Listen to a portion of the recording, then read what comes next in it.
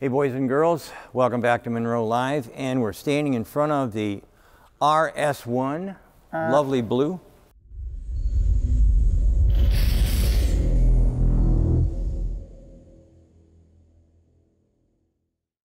Hey boys and girls, welcome back to Munro Live.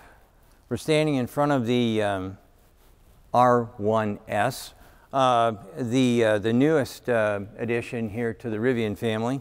As you know, I have a Rivian. I have an an R1T, this has a lot of things that I really like about what Rivian's been doing with their SUV. But before we get going, Cory, why don't you give us the specs on this thing? Yeah, so this has a shorter wheelbase. It has a 121-inch wheelbase versus the 135.8-inch wheelbase on the R1T. R1T. See? Keep going. Nah, we're not doing it again. Keep going. We'll do it again. So first of all, this thing has a shorter wheelbase. 121-inch wheelbase versus 135.8-inch wheelbase on Sandy's R1T. It has 835 horsepower, the same quad motor setup. And what else does it have? 128.9 kilowatt hour battery pack. So that's good for 316 miles of range. So that's more range than you get out of your R1T, isn't that? Yeah, it is. But we're going to focus on the things that are different. So Sandy and I are going to walk around to the rear because what do you got here? Well, hang on a second. Nope. We forgot to mention one thing. What? How much does this sucker cost? $91,075. That's the new starting price. Right. If you ordered it way back in the day, you get a different starting price. But right now, $91,075. And this thing is loaded with features. Yeah, so it's like unbelievable. So here's the thing. When we first looked at the original Rivian that came in, I walked around it and I said, this car should be selling for $90,000. 92 is what I said after I had a deep look at it. This is selling for 91, and I believe that this is the right price. Now, I wore a blue shirt. I wore a blue shirt. And normally I don't like blue, but I do like this color. Now, so I'd like to start just with the fact that the blue, the black and blue, and the white kind of, it really goes together well. Yeah, when it comes to first impressions, we have a lot of EVs come in this building. We have Chinese EVs, we have domestic EVs, we have EVs from Korea, EVs Europe, everywhere. This thing pulled in the building. We have 50 or 100 people walk by it since we've got it, and it's a crowd stopper. People stop and they take photos with it. They come around and look at it. That's not always the case. So we do have other trucks that were in here, and there was one sitting right here, and people walked just right by it. So one thing we can say is it is a statement maker, and I like its stance. Yeah. It has these huge 34-inch tires on 20-inch wheels, 275, 65 R20s. I feel like they fill the wheel wells out really well. Yeah. So Sandy, you're more of the styling guy, but I like good proportion wheel tire package. I'm not a big fan where you have 22-inch wheels and really thin tires. Yeah. So this is a nice setup for me. What do you think, Sandy? Well, here's the deal. We already talked about the nose of this car several times, so I'm not going to go in that direction. But there's a thing called divine proportion, and that's what this has got. It just is extremely appealing to the eye. This layout, I just can't get over. Now, I'm going to tell you a secret.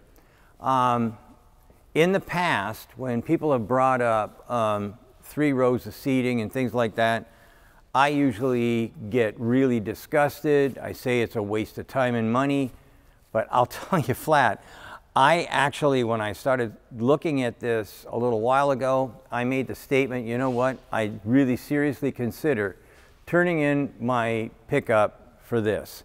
And the reason for that, you're going to see in a little while when we start showing you the ingress and egress for this car, and the fact that, yes, it does have a rear seat, a third row seat, and it actually is usable. I can actually sit in it, and people would be comfortable being in this car. So do you want to do the seats or do you want to do the back? We'll do the back first and get to the seats Let's go and have a look. So talk about the roof lines. So this is a popular styling trend to go black roof.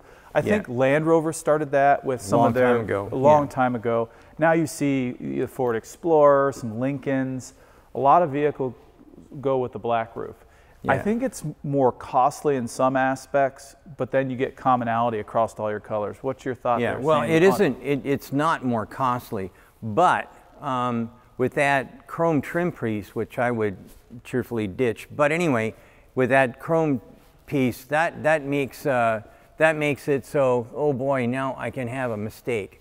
So right here you see that there's a slip joint, and you can see that there's a lot of things happening in this little corner right here. I would probably ditch that just because I'd want the clean look. I don't need to have a style line to tell me that there's an arch going here. If that was gone, this would be less expensive to manufacture. Now, a lot less to manufacture. I'm old school, and I like satin chrome. To me, this isn't chrome. This is called satin chrome. Yeah. It also matches the badge, as well as the badge on the rear, R1S, and the Rivian here. If you're going to do chrome, I prefer this satin look. It's more of a muted, kind of soft touch versus that old school abrasive chrome.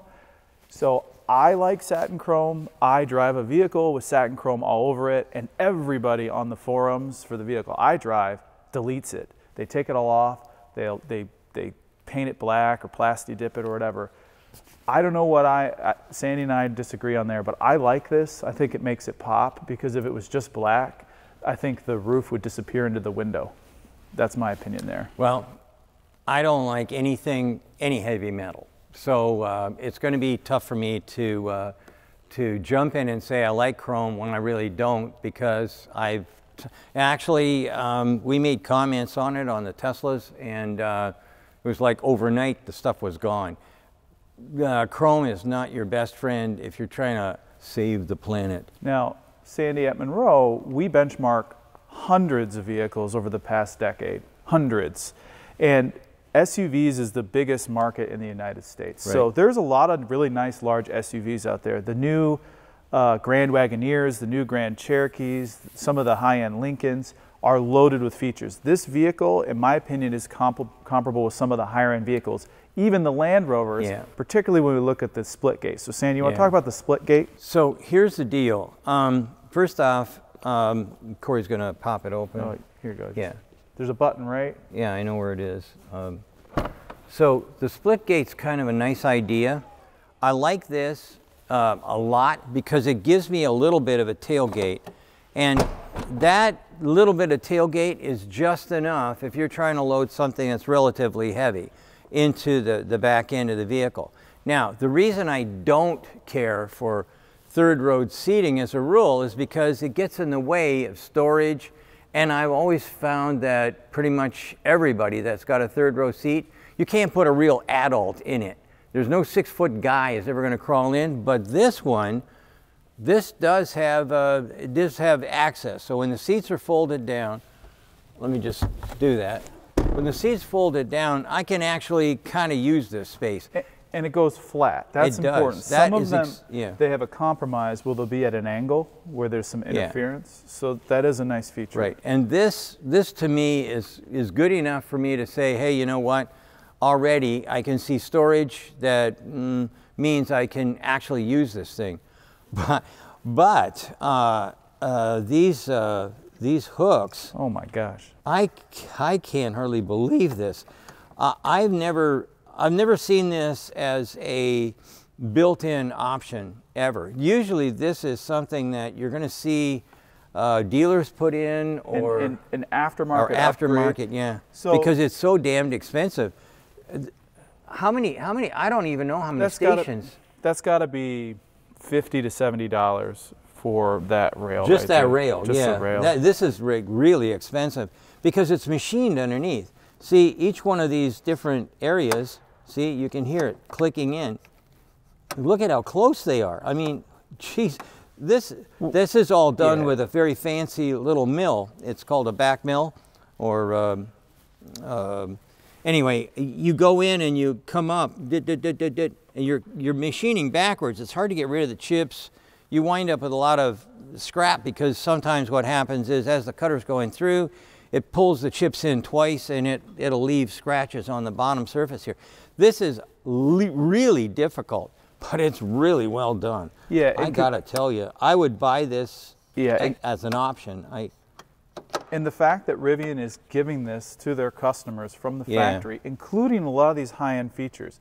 So you still have an air compressor here. The cost of this air compressor is astronomical. You don't see this in any other SUVs, even in this price class. And then for your third row, you have flip-up storage with a USB-C charger. And the flip-up storage isn't just hard plastic. It's a nice wrapped armrest plus a wrapped bolster right there. This is something that you see in the most high-end vehicles, like a Grand Wagoneer or a Range Rover, Land Rover long wheelbase. This is comparable to anything that's on the market right now for a tremendous amount of money. Another thing I like, Sandy, look up here. You have quad lights pointing in two directions, because sometimes you struggle with lighting here. And this is something that I like from the Rivian engineers. No grab handle. So oftentimes you'll see OEMs put two grab handles even if it's powered to allow someone to pull it down. If you're going to reach up and you can reach anyways, put your fingerprints on the outside, because it's not intended to do that way. I like the fact there's no costly grab handle. It's something that in cost reduction workshops, we've fought to go from 2 to 1 or from 2 complex to 1 integrated. They don't even have any. So that's actually kind of nice. So then we get down here and we've got storage and storage. So you can see here that you've got a wheel. It's got a spare tire. Yeah, it does. Yeah, I noticed that last time because I like to see what's going on. Nobody does this. Nobody that I can think of anyway. So right now, that all by itself is kind of a big deal. And you know, this is a run flat. So anyways. No, it's an inflatable. It is? Well, then you've got the stuff here and you've got the stuff here. So you've got everything you need, I guess, if you wanted to change a tire. But at the end of the day, I doubt very much if I'm going to ever, with a car like this, and if I'm spending this much money, I'll bet you dollars to donuts I'd be phoning somebody else to come. I don't know if the spare is optional, but a lot of OEMs are making the spare tire optional, where you pay an extra, it's a dealer installed. But the inflatable spare, that's something that's been pretty prevalent on European OEMs. I know my wife had a small Mercedes GLK 350, and that had an inflatable spare because they didn't have enough room to package it. So what did they do? Put a bottle in there, and you? It had a little bottle with, I think, a little bottle you plugged into a little compressor you plugged into the 12 volt, and you blew it up. Well, I like this thing better. But let's swing around here and have a look at one of the other features I like. So it's easy to access and fold down those seats, but not so easy over there. So you got this little feature, which I really like. Now, from the back, when I'm standing there with whatever it is that I've got to put in place, and it's big, look at that. This thing, I wouldn't do it, but I bet you I could throw plywood in here. I mean, this is a really, really functional SUV, except for what normally I would classify as the biggest drawback to third row seating, and that's how do I get in and out. So that is what I'd like to talk about next, because this actually works. So let's have a peek. This video is sponsored by Detroit Denim.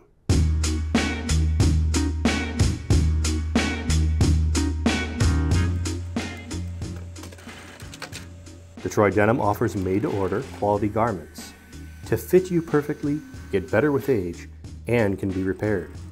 Great jeans start with great materials, and Detroit Denim takes exceptional care in sourcing high-quality fabrics, threads, and hardware.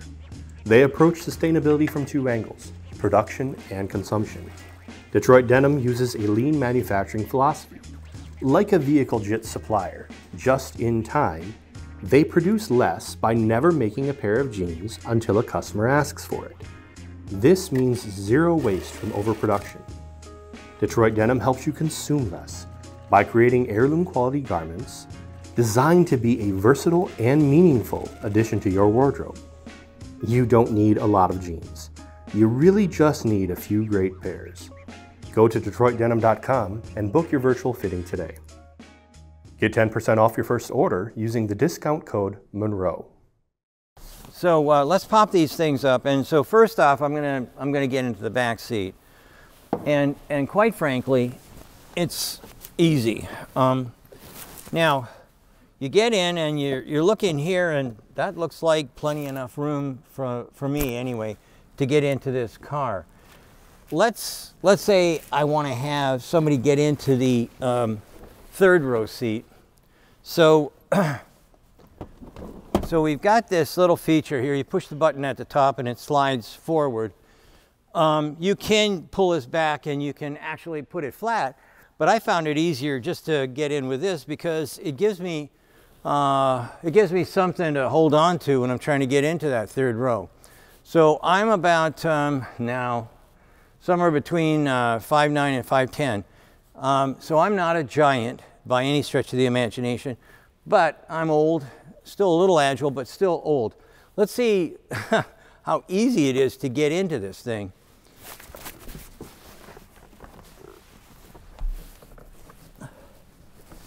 Okay, so now I'm in.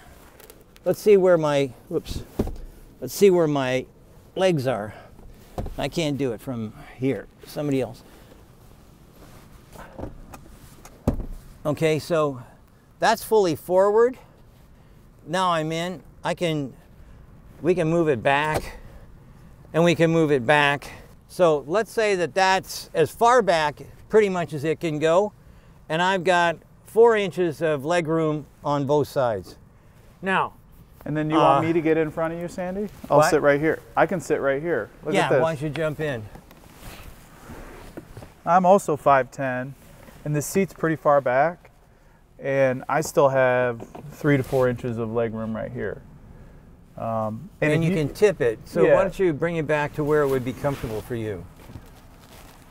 I think that just moves it around. I think it's it's right here. Yeah. Say when. Go ahead. I like. So now he's all the way back. I still have enough room to move my knees. I can't believe that a third row seat, and it's not bad. This is comfortable. I could actually go for a ride in this thing. It's got good back support. I'm very excited about this. And you have your own power and your armrest. Yeah, I do. I got my own power. I got my own cup holder. And here's something that's nice, Sandy. Watch this. So let's say you're riding with 4 adults. You have 1, 2, 3, 4. You could go back there. I could move over here. You could then move this one forward. Here. Oh. Well, now I can do it from here. Yeah, you could. Let me do it from here. So we've got. Just push it. Yeah. You could move that one forward, and I could move this one back. That's as far back as you can go. I think. Right here. So then you could relax, and I could relax. So you could even alternate it. Yeah. Which so is you nice. Basically, I think you could sleep back here. Like I'm telling you, right now, this has got great back support for a back seat. This is pretty damn good. Now, and I got my own vent. I didn't notice that until just now. So I got a vent coming out of the C-pillar right here, or C-pillar. I'm pretty impressed. I sure hope that the other car manufacturers are going to be looking hard at this, because I think we've got a kind of like a new benchmark here for now SUVs. There are a lot of great third rows. So this one is pretty high feature. We've looked at a lot of them. So we'll rely on a little bit more of an in-depth look at that when we bring Jordan in, because Jordan's seen all of them. He's benchmarked a lot of the third row SUVs. But this one, your first experience, it's not something that we see a lot for you. No.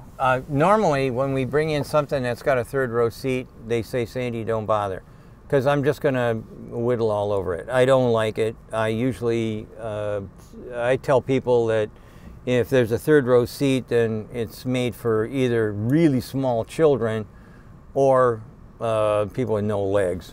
And quite frankly, on this particular vehicle, I think Rivian's done a fine job. Mm-hmm. Again, this is way over featured compared to what I would have been expecting. This is kind of like like I say, Range Rover features, BMW kind of features. And here's what's good news for Rivian.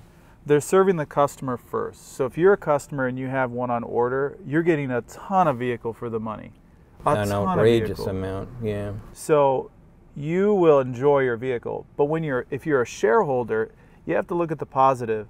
There's upside because you could make a more Spartan version of this. Lower end materials, less features, to bring the price point down. And I think they're already coming out with the dual motor version instead of the quad motor, one with a smaller battery. But the amount of beautiful stitching and leather and materials, and it's just all exquisite. Alcantara. I mean, really, I can't even hardly believe it. Nobody does that anymore.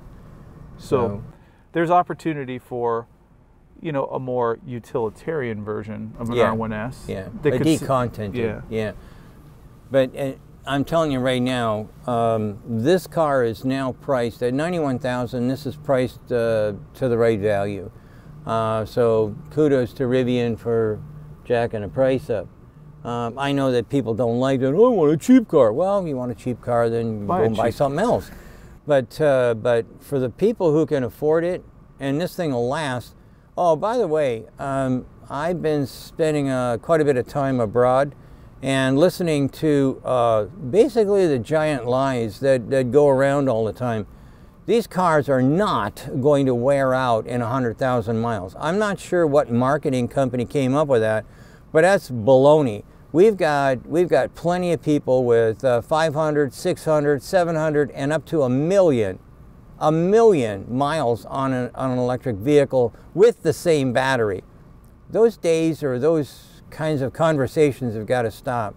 This car is going to last somebody forever. And later this week, Jordan and I are going to do a review tailored to car seats and children. So I have 2 children, he has 1 child, and we're going to talk about kids getting in and out. This doesn't have a side step, which my kids use religiously every day. Where the car seats fit, how a little child can get to the back, but that's more specific usage, not Sandy's opinion.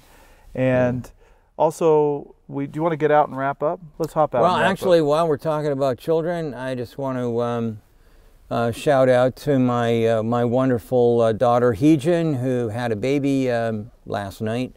Little Elizabeth is 100% okay. She got a 10, which means that the doctors at the time thought that everything was good.